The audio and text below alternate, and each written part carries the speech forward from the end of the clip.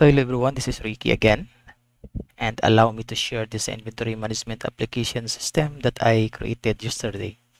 So I'm now in the master file, as you notice on your screen. These four buttons above, as you see on the screen, are not working, but the rest is working. Like for example, if I click the description, the sort process by description is working, right?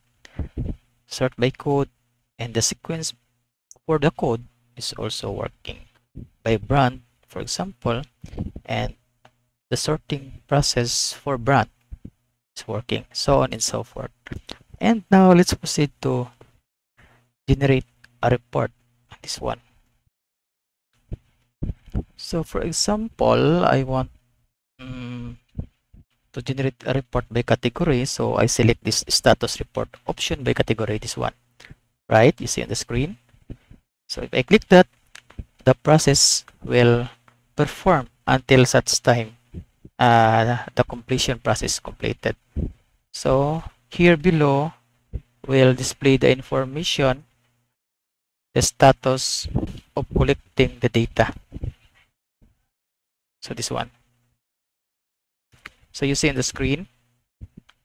So let's wait for a while until the completion is completed.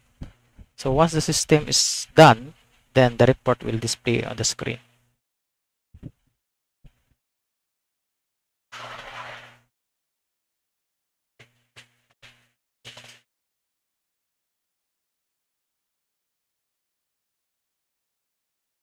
And this is the report for the status report by category, this one.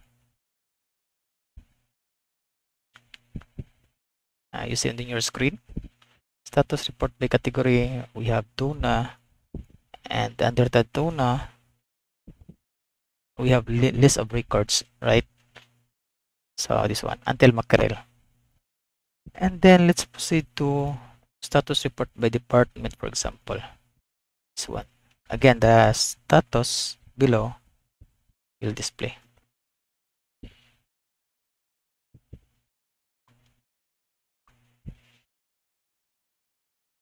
Please wait, printing in progress. So we are now in the code number 1821 22 until 100 100 100 this one.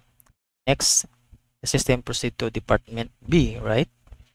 So until the record 10038 is completed, then next department C. So that one.